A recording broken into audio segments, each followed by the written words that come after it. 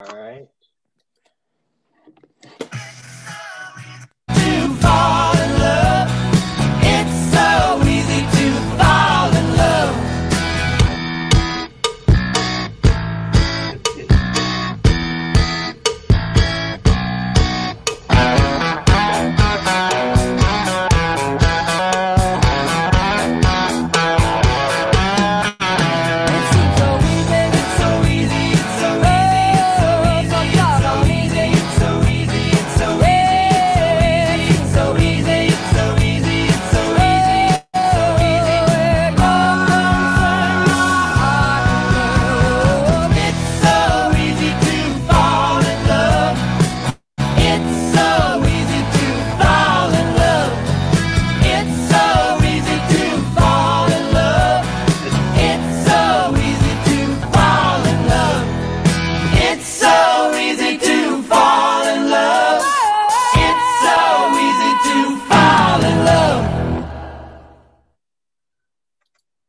Okay, so we all set. Oh, okay, thank you, Chad. Another stellar introduction. Okay, so welcome to the B'nai Yeshurun Zoom cooking class. Tonight, we will be cooking 5 recipes which have very limited ingredients. They include seeded wheat crackers, Caprese salad, mini sweet potato buns, sweet and sour meatballs, and salted almond butter cookies. But I can't wait. Oh, I'm already eating some of our things. This is our sweet potato bun. It's delicious. I couldn't wait. I fell in love with it, as the song said. Now I got to talk in my mouth full. Okay. Next week, we will be on a hiatus because of the community-wide challah baking event. In 2 weeks, we will be doing comfort food, and in 3 weeks, we will be doing cholent.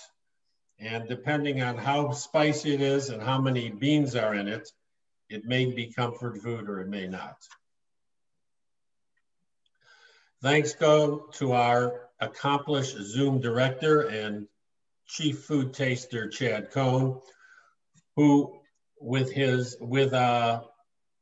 great effort, he coordinated with our very supportive program director, Shani Kadis, to have all of our previous classes on YouTube, on the B'nai Yeshurun YouTube channel. So well done, guys. We appreciate it. And if you missed my eggplant soup video with the 5-second delay out of sync, then there's your chance to hear it or relive it. It was just not so great. All right, for me, cooking simpler is cooking better. That's why when my sister, Michelle, also known as Frummy, forwarded me some 2 and 3 ingredient email recipes, I was intrigued.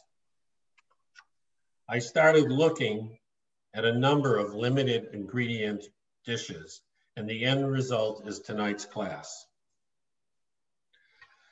But this also gives you an insight on how Tova and I work together in creating these classes. Tova obviously is a much better trained and accomplished cook and baker. I, on the other hand, through a series of circumstances and desires, have gravitated into food preparation. But what we share is a curiosity, a creativity, and a desire to enjoy and share what we value about food and its presentation. Many of the recipes we share with you are ones that either of us have made for years, but others are recipes that we have tried just for this class and tweaked in our own way. Tonight is an example of the latter. 4 out of the 5 of the recipes are new to us. Our first recipe, the seeded wheat crackers, caught my interest.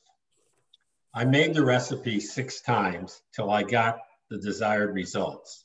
Some of my crackers were too thick. Sometimes the dough was too wet. Sometimes the seeds stuck together or didn't stick together properly. And on one of my last attempts, I gave some of the crackers to Tova to try, and they were undercooked, and she had to put them in the oven to crisp up. So we kind of learn a little bit as we go along. So I would like to, without further ado, get to our crackers. If you would play the video, please, Zoom Master.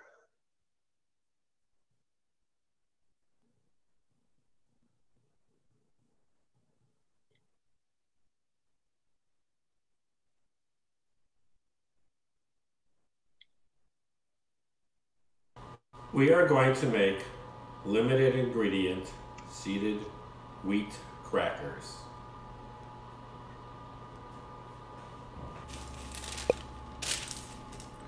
We first take 2 cups of whole wheat flour and put them in a Cuisinart.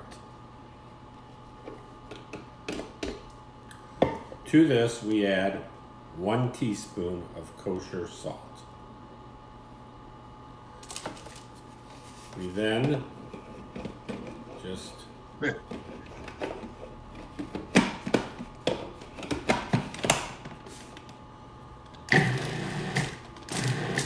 for a few seconds mix this together.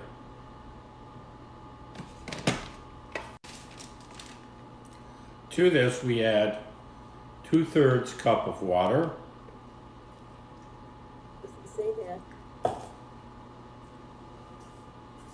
1/3 cup of olive oil and 1 tablespoon of honey.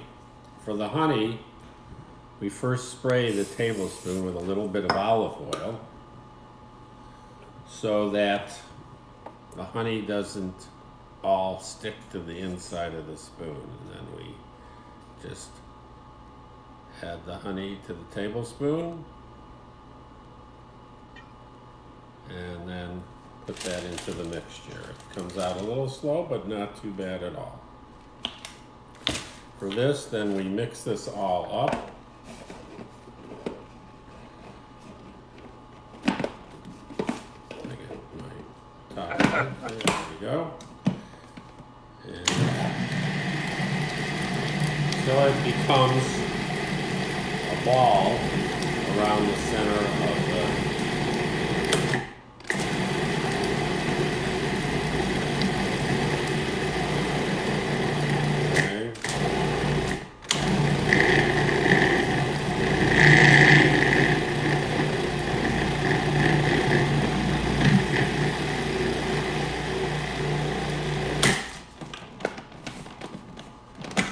apart, and we see that it's a big ball here. We then take that out, get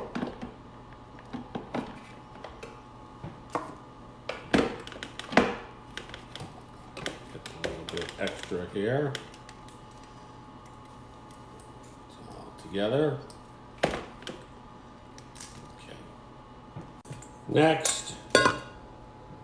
Next we take this and divide it in half, our big ball,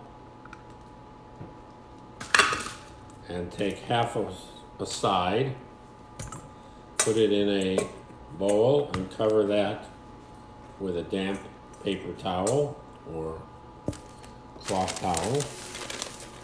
And then we're going to roll out this other half into a 15 by 10 rectangle.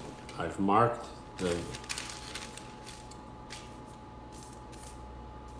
paper, the parchment paper, that we're going to roll it out on with little dots so I kind of have an idea. And I'm going to just kind of start this with my hands. And then we're going to do a lot of rolling. It takes a little time and effort to get it very thin, and it will be very thin. But we'll go ahead and do that. I put another parchment paper over it, get my rolling pin, and then away we go. After a few minutes of rolling this out, this is my result. And now I'm going to square it off a little bit.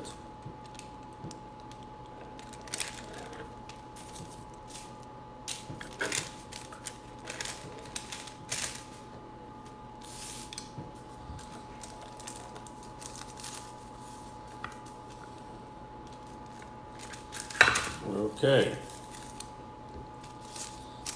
And we can use this for the other half that we put in the bowl there. Okay. Then what we do is we cut this into cracker-like sizes. So we're using a little pizza cutter that I have. Cut it this way. This way.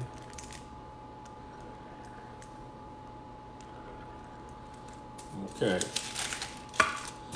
Not perfect, but not too bad. Okay. Then what we're going to do is we're going to put this on a cookie sheet. In order to do that, we're going to trim the parchment paper.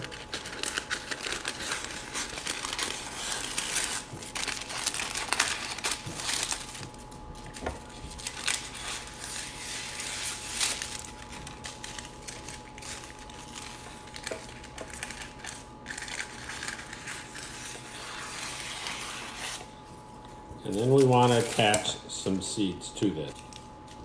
In order to attach the seeds, we take a little water, brush it on. You could spray, if you have a little spray bottle, spray on some water.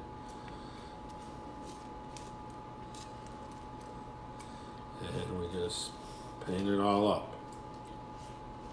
You could also attach salt or any type of seed that you'd like. I'm going to use a little bit of sesame seeds.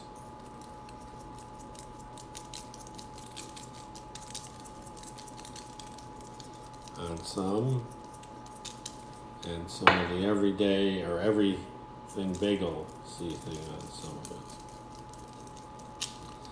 Now to get these to stick, I'll take my other parchment paper that I used on top for part of the time while rolling this out and just push on it so that they stick to it. Then I'm going to get that out of the way. And next I'm going to take my cookie sheet, take the parchment paper and place it on the cookie sheet. And then we'll take it to the oven, put it in at 375 for about 12 to 15 minutes. And you have to watch these very carefully because they can go from cooked to burnt in like seconds. After about 12 minutes, we have taken the crackers out of the oven, and as you can see, some of them got a little more done. That's why they have to be watched very carefully. We'll now let them sit and crisp up and give them a taste. Here is our final product. Homemade crackers with just a few ingredients, no artificial flavors, no preservatives, a wonderful taste of home. Okay. All right, Chad. I can't hear you. Have you got me? Sorry. Yeah, there's some questions in the chat. Okay, wait, I have to say one thing first. I know you're all worried. I've gone and taken a Cuisinart remedial course on how to put the Cuisinart top back on properly. So don't worry about me. Okay, thank you. Go ahead. So one question is, how much water? It wasn't listed in the recipe, they say. It wasn't listed. I believe it's 2/3 cup. I will double check that, okay? Okay. And can you use white flour? Well, these were wheat crackers, so I was using wheat flour. I imagine if you want not wheat crackers, you could use white flour, but I never have done that. I mean, I just went with what this said. Murray, in the video, you did say 2/3 cup water. 2/3 cup I water, jotted it yeah. down. So yeah, it's 2/3. So I'm glad people read the recipe at least. You also said a tablespoon of honey. On the recipe, it says a teaspoon. Mine says a tablespoon. The one I got from the Temple website. Oh, it does. I'm sorry. You're right. You know, that's okay. We all make mistakes sometimes. I had mine last week. You had yours today. That's okay. Even if she's a Lynn. All right. Any other questions? Everything bagel seasoning, is that something you bought or you put together yourself? No, I bought it. This was from Trader Joe's. You can get it, I think, at Costco. They got a big one too. So yeah. Okay. Johnny, you coming? All right. Okay, so we move on to Tova. Tova, take it away. The crackers, I think the whole wheat is what gives them the flavor. It's sort of almost a little nutty, and they're sort of addicting. So I will warn you, once you start eating them, you may not be able to stop eating them. And they're good by themselves. You don't even have to make something with it. But I thought that was amazing. It never occurred to me to make my own crackers, so that was great.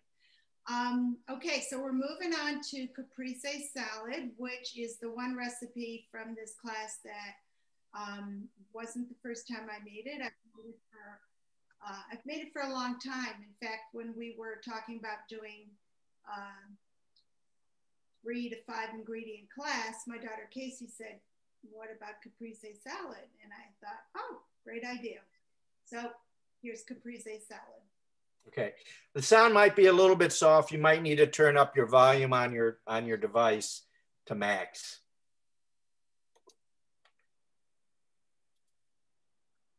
We're going to build a Caprese salad. There's no cooking involved, and really what you're doing is putting it together. It's a fabulous summer dish, so you're getting a heads up for next year.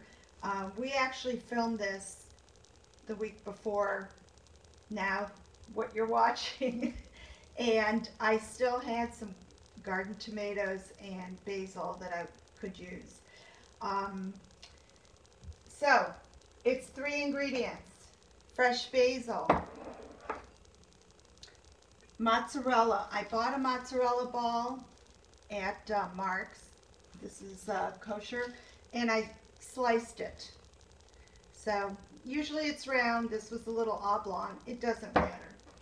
And then I've got tomatoes that I sliced up, again, the remnants of my garden. And then we're going to season it a little bit, but those ingredients we don't count.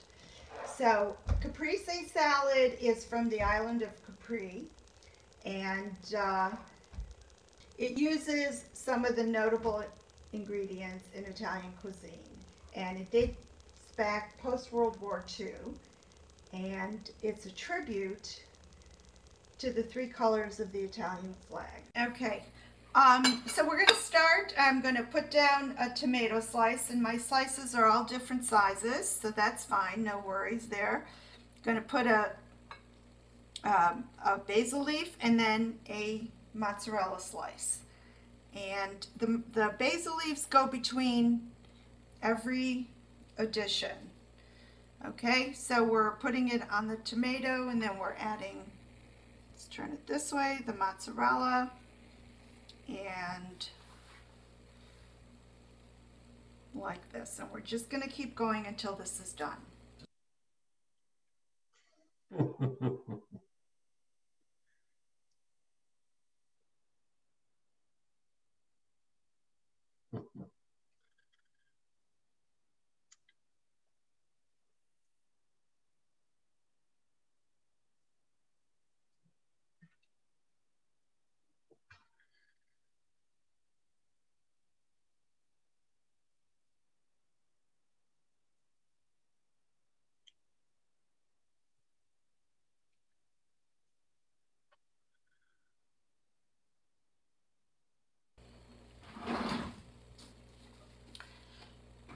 Okay, so the caprese salad is all built, and we're going to take a little bit of salt, sprinkle it on top. You can leave the salt out if you don't. It doesn't need a lot of it, and if you prefer not to use it, it's still delicious. Okay, and now we're going to sprinkle a little bit of fresh ground pepper, and we're going to take a little bit of balsamic vinegar and just kind of drizzle it over everything. You don't need a lot of it. I've got the top of this partially covered with my thumb so I don't get too much. And then we're going to sprinkle it with a little bit of olive oil. This is where I use a really good olive oil that I like, because you're not cooking this. You're going to get the flavors. It's a waste to use really good olive oil. You want decent olive oil, but I don't use this when I cook. Okay, and this is your caprese salad, guaranteed to taste delicious and knock everybody's eyes out. Okay, thanks.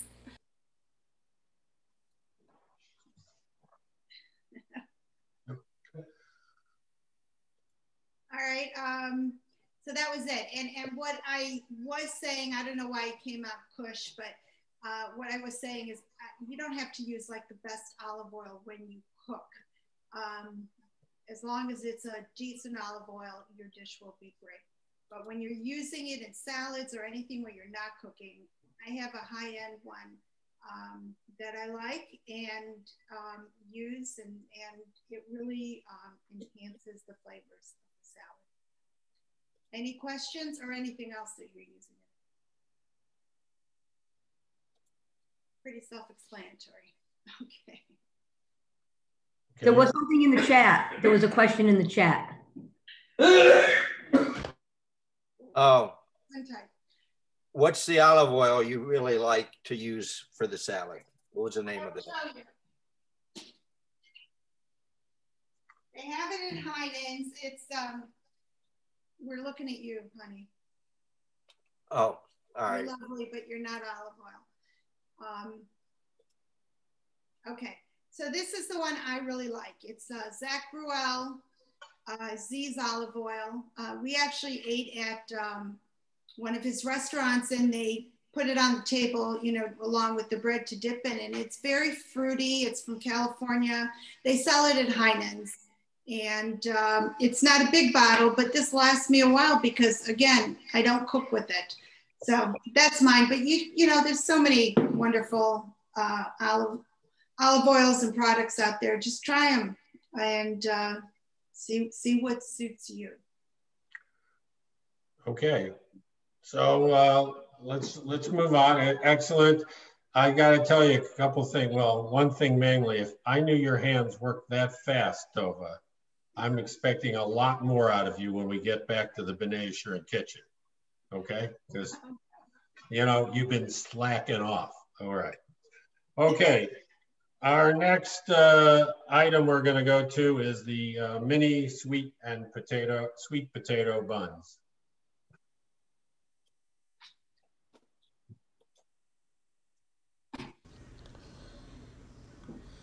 To make our mini sweet potato buns, we start with 2 sweet potatoes, which have been scored with a fork. Then we will place them in the microwave and cook them for the desired time.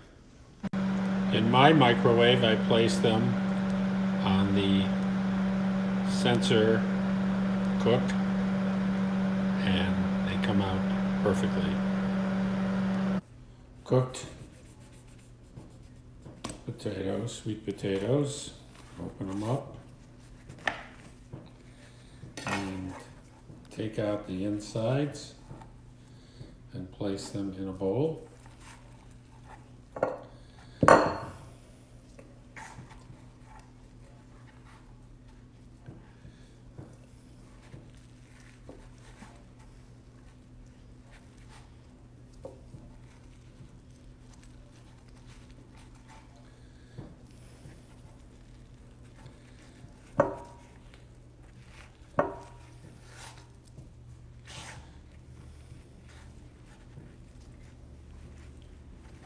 Okay.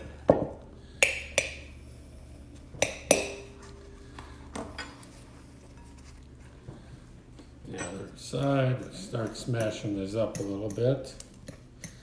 And to this, we start adding our cup of flour. This is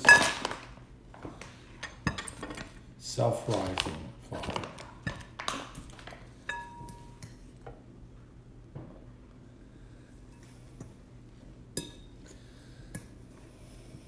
Put about 1 cup in.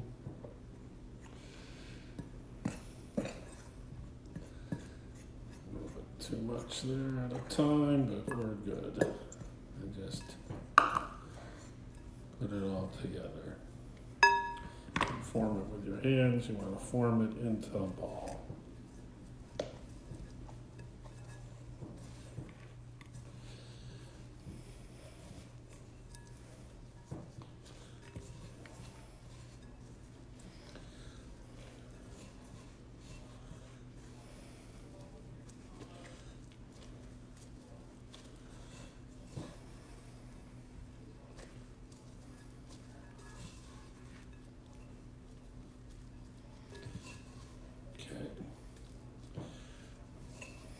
Put it in a ball, and then we're going to start kneading this. We're going to knead this for about 8 minutes. As we knead it, we'll put a little bit of the flour on the board, cutting board, so we can stir. Done kneading for 8 minutes, which seemed a lot longer. We have this, not too sticky, but well integrated. And we're going to take some of these and roll them up into little balls. It says about the size of ping pong balls, maybe a little bit bigger and a teeny bit flatter, I think. And then I'm going to put them on some cookie sheets covered with parchment paper. Now, you could, if you wanted to, put a few little sesame seeds on top or something like that, and maybe we'll do a couple in a minute. But you just kind of roll them out. And then I'm going to put them on. What these will do is sit here for about 30 minutes. Let them do their thing.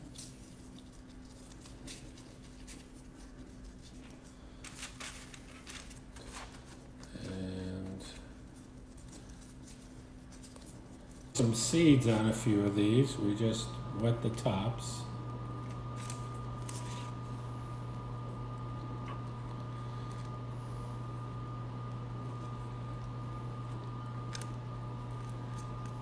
Okay. And then sprinkle on some seeds.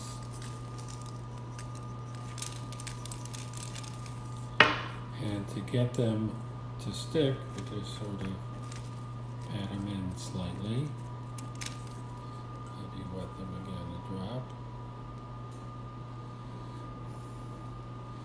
And maybe we'll try a little everything seeds or seasoning on these others, a couple, just for the fun of it.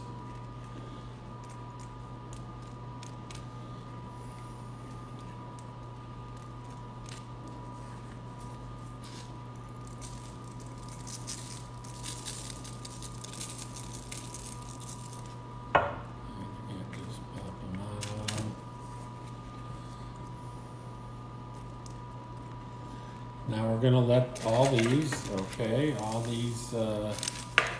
guys sit for about 30 minutes, and then we're gonna pop them in the oven at 375, which just started to preheat. Put them in for about 15 to 20 minutes, and we'll see what we get. So here are our final products, our mini sweet potato buns. They're good with butter, jam, or you can make a little sandwich with them. They slice nicely. And there are only 2 ingredients, no oil, no salt, They're very good to eat. Okay. So were a few questions in the chat. Yes. When you rest these, do they need to rest in a warm place? No, I just did it at room temperature. I guess you could speed it up if you put them in a little warmer place, but. Did you use egg wash or water? Just water. Just water was fine. And have you ever made it with a mixer, or is it best mixed by fork or hand? I never made it with a mixer. Again, this is like was new to me. I just made it with by hand, and it seemed to work out well.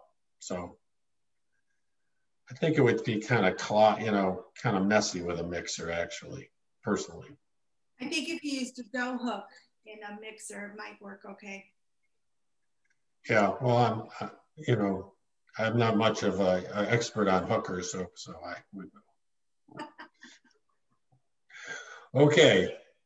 All right, so that's it. We got to move on. We got lots to do here. So next we're going to talk about one of my favorites, the Mama Lee meatballs that we do. Okay.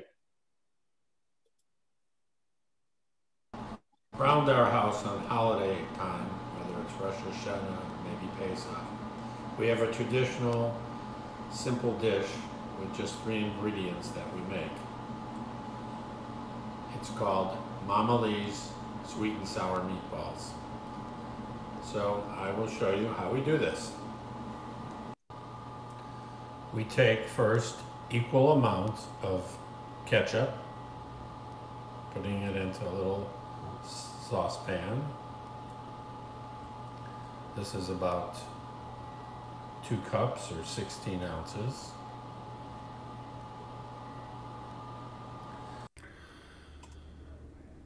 To the ketchup we add 16 ounces of ginger ale. Then we heat the mixture together on a medium-high heat.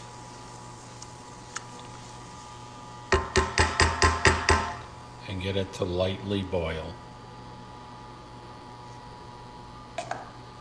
In the meantime, we take either a pound of ground meat, a pound of ground turkey, or in this case, a pound of Impossible burger meat.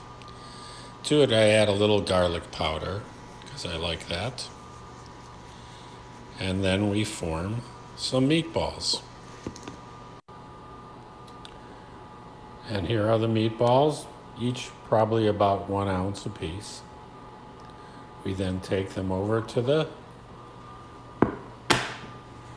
pot where the sauce is starting to boil, and we place them in one at a time.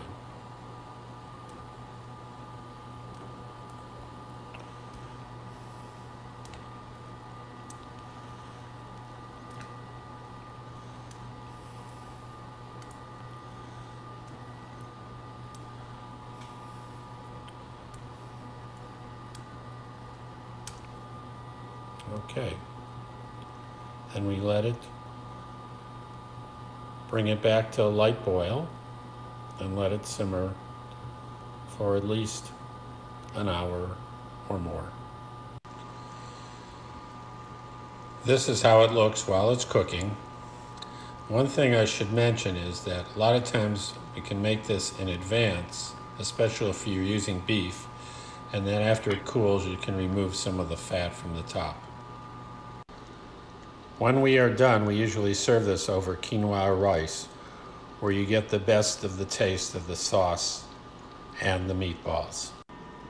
I also combined our other sweet potato slider bun with the meatball, so we have a tasty meatball sandwich. Okay. Are you, well, whatever. Okay, I made a mistake. We only have 3 of the 5 were new things. I guess this was not. So Don't sue me. All right, any questions? Where can you get Impossible Burger meat? You can get it at Heinen's, Trader for Joe's. sure. Or what?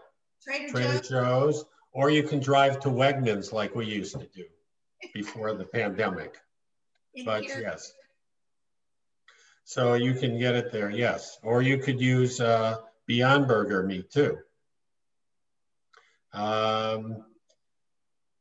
So that's about that. So it's a lot of fun. Yes. Murray, can you use diet ginger ale, or does it have Yes, to be regular? I've used diet ginger ale. And also, Faith told me this was her mother's recipe, but, you know, and then I was probably stealing it. But since my mother and her mother knew each other, you know, maybe they both got it from someone else and both stole it. I don't know. There was no egg in the meatballs?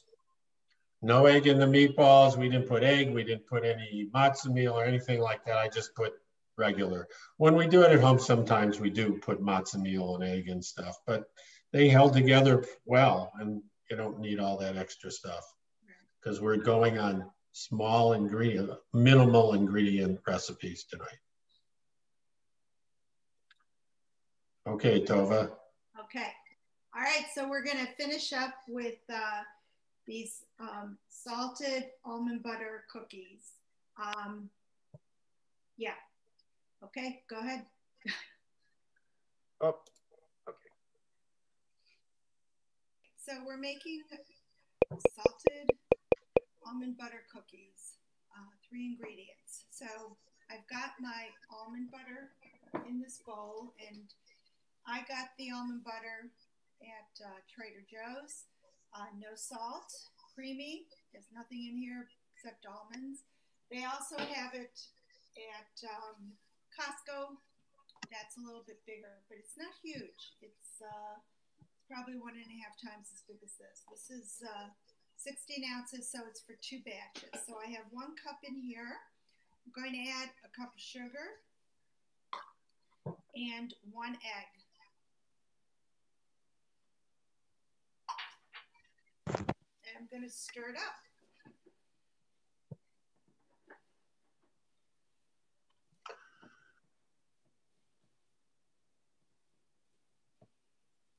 I'm just going to mix it until everything's incorporated and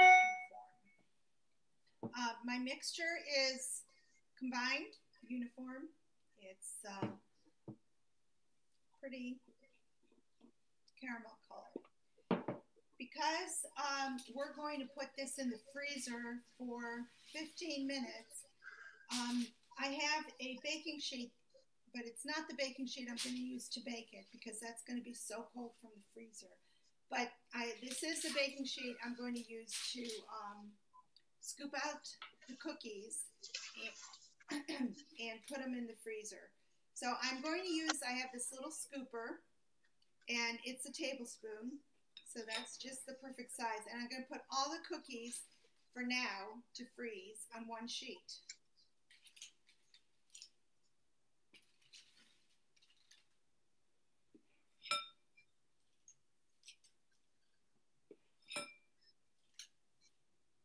So I've got my cookies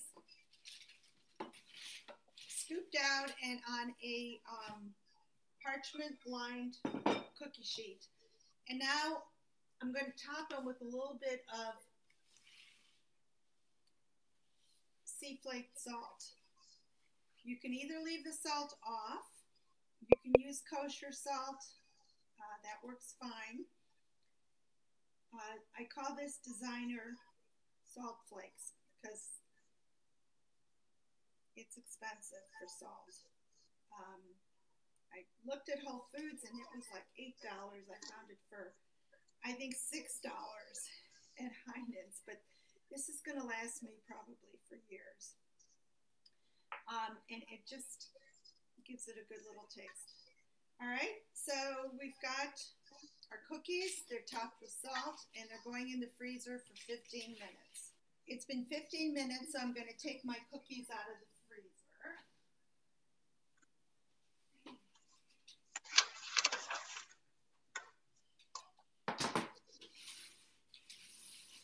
I'm not going to use that sheet because it's so cold from the freezer. I don't want to bake the cookies on it. It'll take it longer to heat up. So I'm going to split the cookie batter because they need to be spaced. You see? So I'm just going to separate them and have 2 cookie sheets. I'm going to put them into the oven and bake them for 14 minutes at 350 degrees. I've taken the cookies out of the oven. They're still on the cookie sheets. I've let them cool for a few minutes. They're still too hot to eat, but I'm going to carefully take them off and put them on my platter.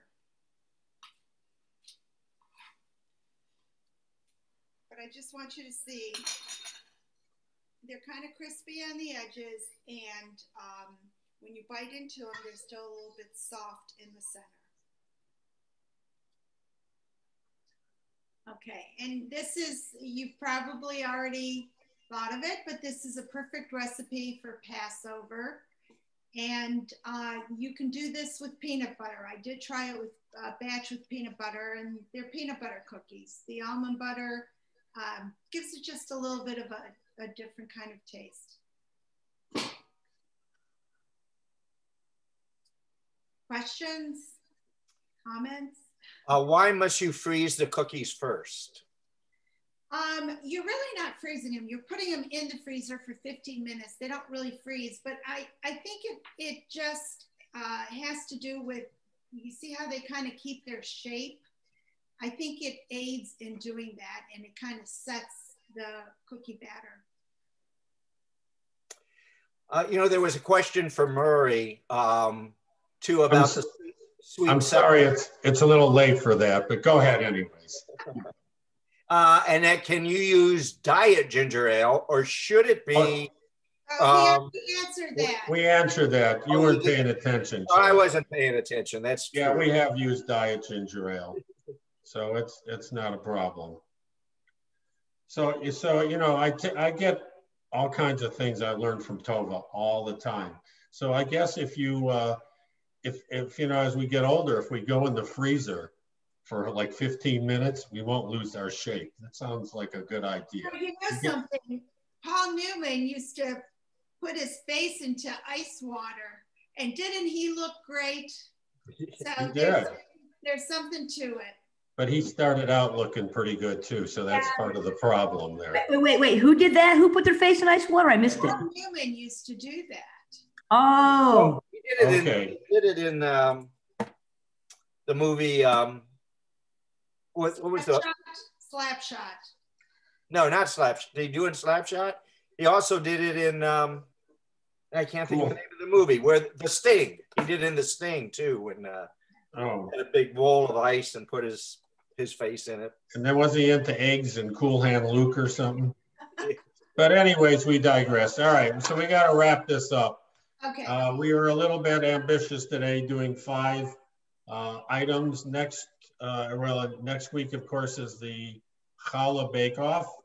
In 2 weeks, we're doing comfort food, which is going to be a couple things that we do, or some things we do at B'nai Ashurin, macaroni and cheese, turkey chili, and maybe vegan chili, and meatloaf.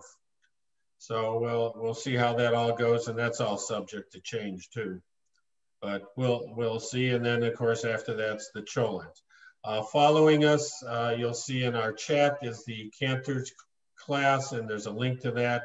And he's going to be talking. I'm not sure about. He talked about names last time, so he's got some other different Jewish rituals, and it's pretty interesting.